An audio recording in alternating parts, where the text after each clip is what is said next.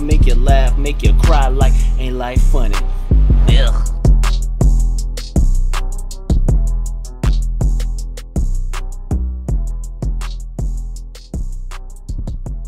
Cause like I'll tell you another story, right? And like this leads to a topic for today too. But one time I was in Orlando, later on down the road when we had graduated school and stuff, and this guys that I was shooting videos with, I didn't really know them that well.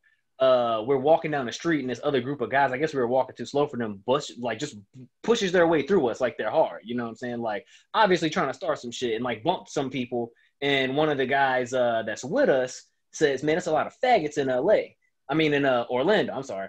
And when he says that, the guy that bumped into him turns around and says, what you say? He said, I said you're a fag. You're a fucking fag, faggoty, faggot. And then the guy, like straight up says this to this dude. And like, I hadn't been drinking that night. Like I had been shooting videos, you know what I'm saying? All these other guys were a little bit. So this, okay, set the scene though. This wasn't like broad daylight. This was in the at night. You guys were like doing downtown Orlando at the corner, like in the middle of like where all the shit is happening. You know what I'm saying? Basically, right? Downtown so, like, Orlando is basically a terrible place. Working. Yeah, and these guys.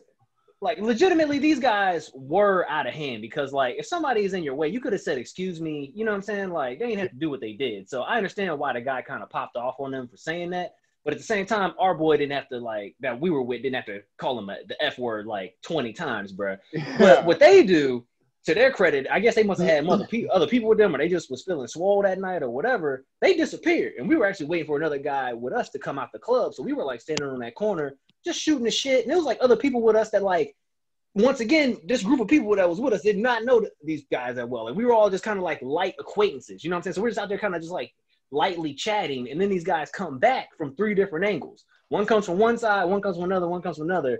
And for whatever reason, this some white boy shit because these were white dudes. I don't know why y'all. I could smell it just in the story. Yeah. I was like, this doesn't sound like anything but pure whiteness right now. Yeah. So. Well, Hey, this is Josh. If anybody knows Cam, tell him his bitch ass has got something coming for him. Because I'm not gonna motherfucking fuck with his damn bullshit.